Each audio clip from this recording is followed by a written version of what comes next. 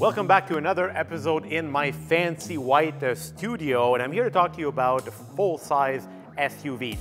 Now, obviously, there are more competitors on the market than the two vehicles you're seeing behind me, but since Nissan updated the Armada for 2021, I figured it would be interesting to pit it against one of its direct American rivals, the iconic Chevrolet Tahoe, currently the sales king in North America. Grouped together, Chevrolet Tahoe, Chevy Suburban, GMC Yukon, and Cadillac Escalade constitute the best-selling full-size SUVs in the world. So, does Nissan have a chance with the new Armada? Well, they're quite gutsy to try because this is a segment that is dominated by American car makers, but in other markets, Nissan sells the Patrol, which is essentially that vehicle but a bit less fancy. So Nissan figured, hey, why not? Let's bring this to North America and sell it under the Armada nameplate. So what I want to know is, does it have a chance? Does it actually compete? Does it hold its own against the American juggernaut? So come with me, we'll go in detail. Again, this is not a car review like you usually see. This is going to be a descriptive comparison between two very interesting full-size SUVs. All right, so let's begin with the Chevy Tahoe. Now, this vehicle was entirely overhauled in 2020, so it carries over unchanged in 2021. And I want to start with the Chevrolet because when General Motors finally decided to modernize their big boys, they really didn't cut any corners. Now, this is an all-new platform. GM calls it the T1 architecture.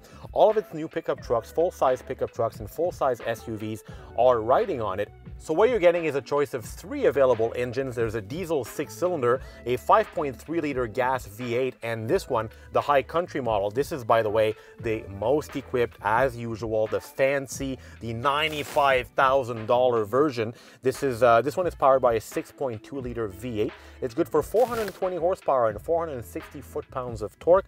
This one obviously has the four-wheel drive also on it. Now, what you need to know about these full-size SUVs is that they're actually trucks. So it's built on a frame. It's rear bias, so it's first rear-wheel drive, and it becomes four-wheel drive. I have 4x4 low. I have adjustable suspension. These things are made to work, so they double as family shuttles, but also actual trucks. General Motors says that the new Tahoe can tow up to 8,300 pounds when it is empty. Of course, remember, when these vehicles are loaded with kids and supplies, you're not going to be able to tow as much. All right, so the interior, being the High Country trim, means that it's really luxurious. I have nice chocolate brown leather, this beautiful leather texture on the dashboard as well with some fancy stitching.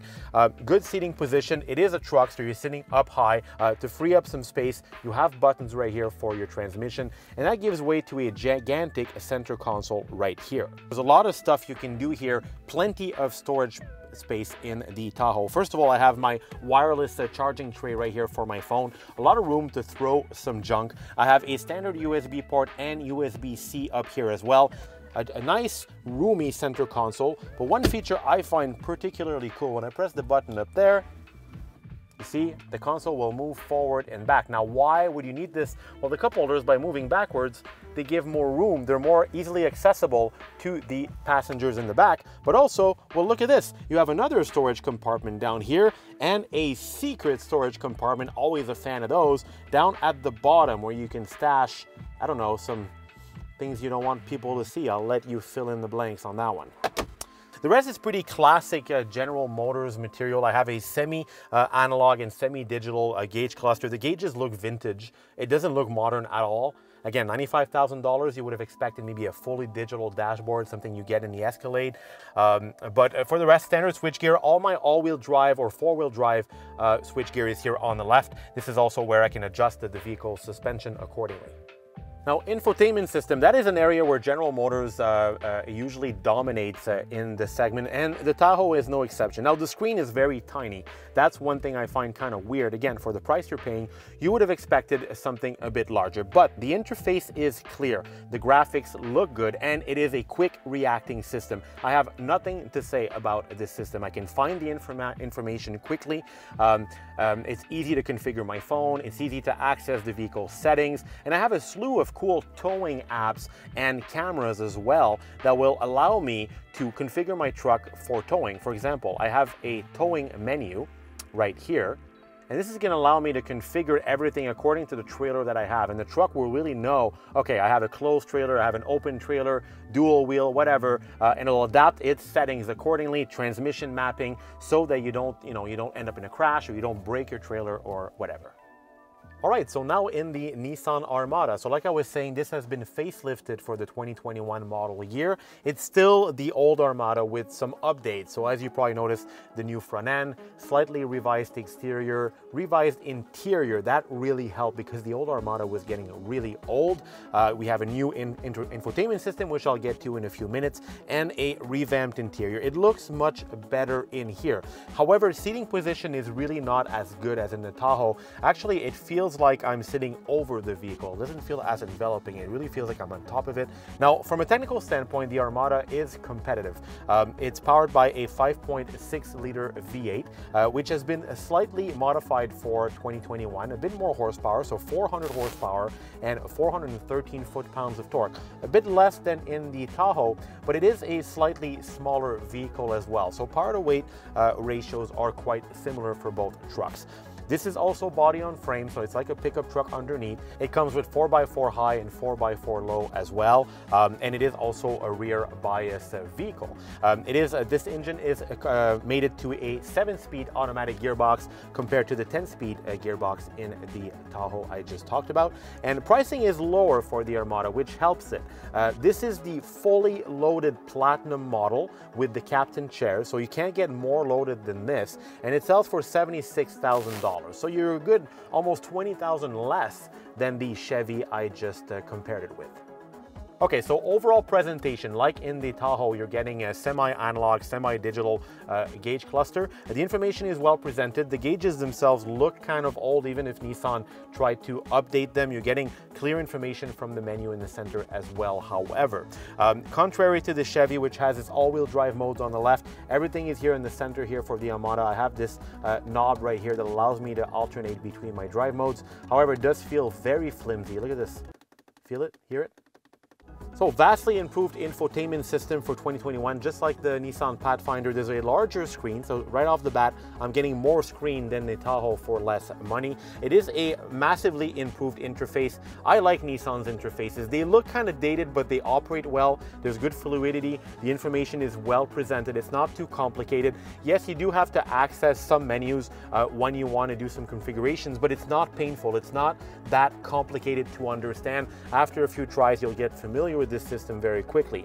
I also appreciate that there are some physical buttons, especially to tune through the system. So I don't need to use the touch controls. I can use this knob right here. Same with the standard volume knob. HVAC controls, it's the same story right here. Big buttons, very clear. So this is handy in winter. If you want to operate your system with gloves on, you'll be able to do it with this Armada. So that's a nice feature from Nissan. Obviously, what these big guys are really good for is cargo space. They have the largest cargo space of any SUV, and the Tahoe, actually the GM big boys right now dominate this category.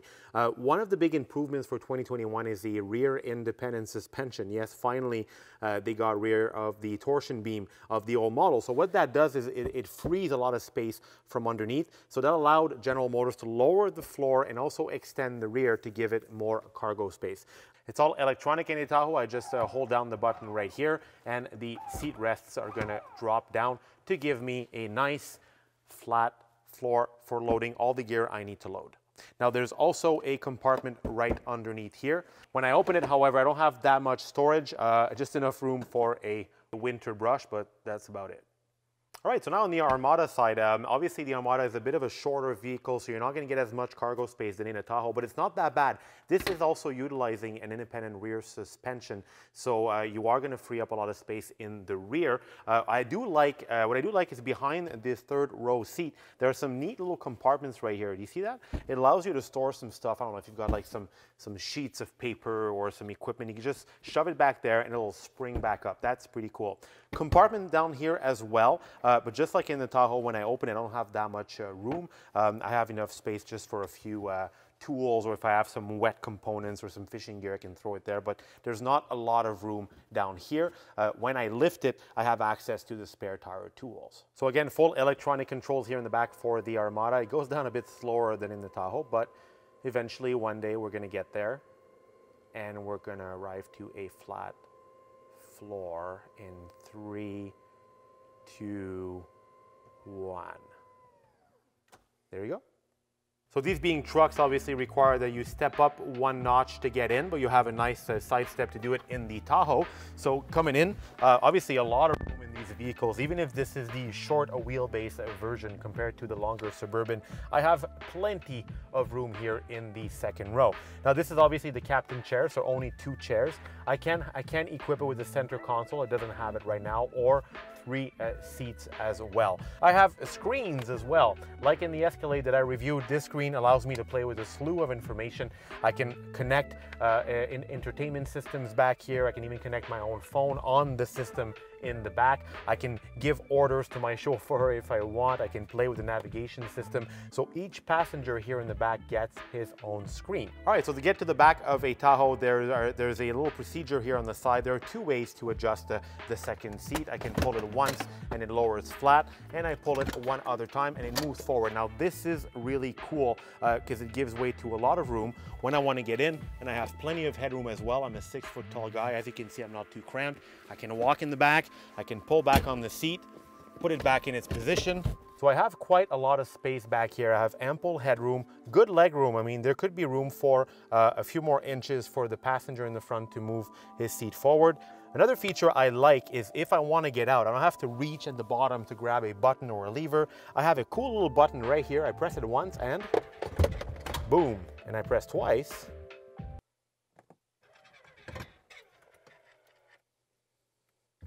Not bad. So now the Armada, again, I have to climb to get in, but it is a bit lower, so it's not as hard to get inside. Ingress is pretty easy, but I do have to lower my head. The roof line isn't as high as in the Tahoe.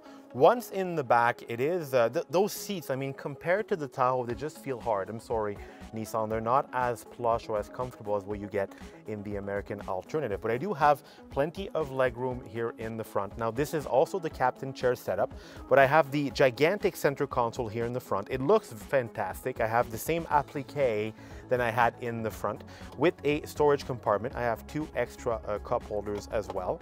And just like the American alternative, I have a screen. So each passenger has a screen. However, on this one, I have USB ports right here, but I don't have it on the seat here in the right.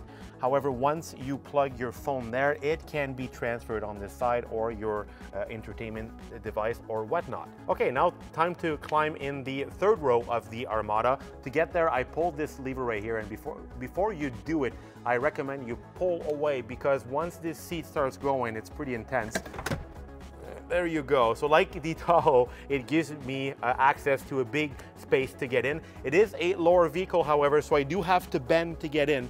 I have to stay crouched, a bit more of a contortionist act, but it's not so bad. Sit back down, bring the seat up. Okay, this is a bigger seat than in the Chevy. All right, so this is what it looks like. Now, since I can't move this seat forward or back, I'm really stuck with this seating position. I can, however, adjust my backrest electronically. The only way I can be comfortable is to have this low rider position. I can, however, lift the headrest to have a bit more comfort. It's not so bad. I mean, it's tighter than in the Tahoe, but I could live with this for a short trip. I recommend keeping this for the kids though. 2 cup holders, and I do not have any USB ports in the back. Now, how do I... Oh. All right, so here you have it. 2 full-size SUVs, one from Japan, one from the USA, that are quite competitive, even if the Armada is missing some new technologies. Now, this is obviously a more affordable alternative than the Chevrolet. You're getting almost the same amount of horsepower, and you're getting a towing rating which is actually a bit higher for the Armada, 8,500 pounds versus 8,300 pounds for the Tahoe. So that's interesting. However, will the Armada still be here for a while? I have no idea. Nissan isn't selling that many of them. But if you're looking for an alternative that isn't American in the full-size SUV segment, you're going to be paying less for this Japanese big boy, and you're going to get quite a lot of capability. Full review is coming next.